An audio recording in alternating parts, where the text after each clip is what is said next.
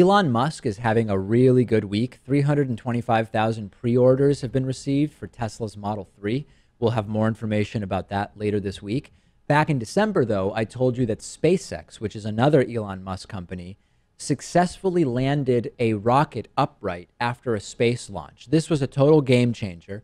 Then in January, Lewis told us on the bonus show that they failed to land that same type of rocket on a seagoing platform. But now the big news is that SpaceX has tried again, and they've successfully landed their rocket on a floating ship for the first time. Let's take a look at the video, and then we'll talk about why this is such a huge deal. So you're seeing live footage of Course I Still Love You, our drone ship, waiting for where's the engine? Slow it down, lights are deployed.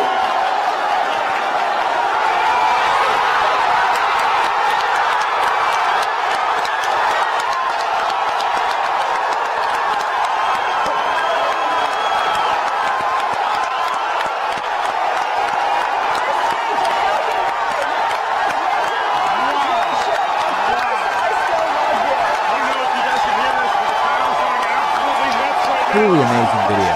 Yeah. First of all, getting the rockets back at all is huge, right? The rocket is 98% of the cost of a launch. So when you leave a rocket in space, you're losing 98% of the cost. Or when you let the rocket fall back to Earth, but in a non-intact way, 2% of the cost is fuel, 98% is the rocket. So you drop your costs 98%. Of course, then you do have to do some maintenance to the rocket, presumably, and get it ready for launch again. And the fuel used to land on the platform is an additive cost, but you're reducing your costs drastically, estimated 90%. Yeah, they've done the math, and the math works out. So it's a big deal. It's a big effing deal, to quote Joe Biden. And then the next question is, well, why the water landings? Remember, 71% of the Earth's surface is water.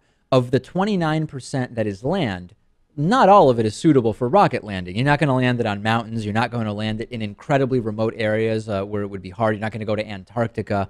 That would be expensive. Then you got to get the rocket back. So when you consider that you can only land on some portion of that 29% of the land that makes up the surface of the planet, you have to use a lot of fuel to get the rocket exactly where it is that it can safely land on land. With water landings, you can just position the drone platform wherever is going to be most direct for the rocket to come back down to Earth.